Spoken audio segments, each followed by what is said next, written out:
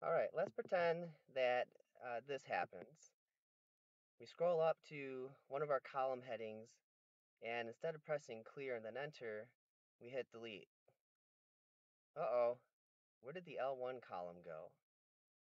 All right, well, if you're going to be doing data analysis, i.e. the regression stuff, and going to be using L1 and L2, if L1's missing, you can obviously imagine that causing some trouble.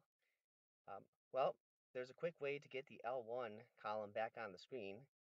What you're going to want to do is hit the Stat key, go all the way down to option 5, and press enter. Press enter one more time, and let's go back to Stat,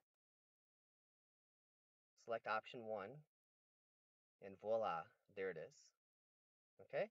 So regardless of which column you might accidentally delete, you can always follow those steps to get them back up on the screen. Just wanted to share that with you. All right, let me know if you have any questions about that. Otherwise, thanks for watching.